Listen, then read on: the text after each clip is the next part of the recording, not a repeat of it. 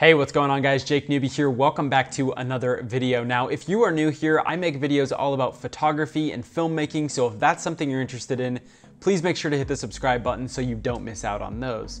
Now, I'm super excited today because I'm actually gonna be releasing my motion graphic templates for you guys today, 100% for free on my Sellfy store. Now, this pack is gonna come with 5 different motion graphic templates, but in future packs, I plan to release packs that come with 30 to 50 different templates all within one. And like I said, it's all gonna be 100% for free to you guys, so make sure you don't miss out on those. So very quickly, I do just wanna run through the pack, show you guys what it looks like in After Effects, how to access the different templates and go about editing them, if you guys wanna change some stuff, customize them to get the look that you guys are going for. So all that being said, let's go ahead and jump into After Effects here. Okay, so as you guys open up After Effects, when you open up my template pack, you'll see that there are 4 different comps here: Motion Graphic 1, Motion Graphic 2, Motion Graphic 4, and 5. And no, I did not forget about 3. I actually put 2 and 3 in the same composition here. But we'll start off with number 1, and as you guys can see, it's just a simple line that comes out, text comes out behind it, scales up, and then closes back down again.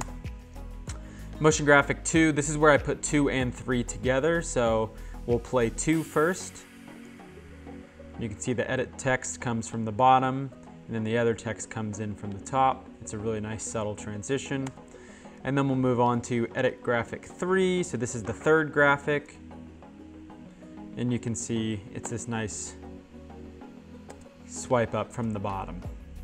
So then we'll go on to Motion Graphic 4. And you can see it kind of comes from each side. So the top and the bottom are coming in from, are swiping over from the left to the right, and then the middle text is swiping from the right to the left.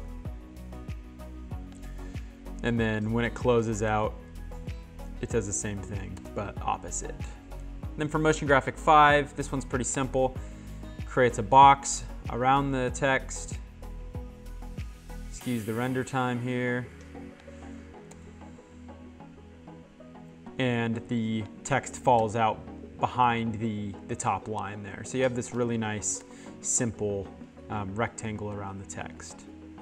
And then this one should as well. It does have an outro as well, so excuse the render. And there you go. Pretty simple stuff. Now, the beauty about all this stuff, guys, is that it's completely modular. You guys are more than welcome to edit them however you'd like. I personally left them like this, like where they're pretty basic for a reason. I want you guys to be able to edit them however you'd like. So, for example, if you guys want to throw drop shadows on there, you can do that and you get a little bit more of a 3-dimensional look. And you guys can play with the drop shadow. If you guys want to change like the parameters of any of these, so let's say you want to change, for example, the color of this red text. What I did is I just opened up the composition for Edit Graphic 3 by just double clicking on it. And then you can see I have it right here. And so we want to change the color of this text right here. So what we'll do is we'll just double click on it.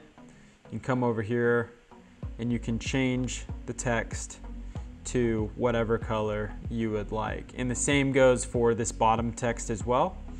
All you have to do is just click on where it says insert text and change it however you would like. So it's very, very simple. And this is the same for if you guys, obviously you're gonna be changing what the text says itself.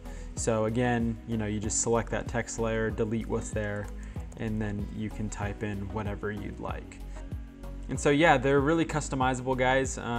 Even if you know After Effects a little bit and you want to change some of this movement, go for it. Start opening up the layers here and play with the different keyframes. So I encourage you guys to change them however you'd like. So I really hope this pack helps you guys in some sort of way. Like I said, they're yours 100% for free. Use them for your school projects or your paid projects or your personal projects. Doesn't matter, they're royalty free. Whatever you guys want to use them for, they're yours. Please do so. Now, like I said, I am going to be offering more packs in the future as well as LUTs.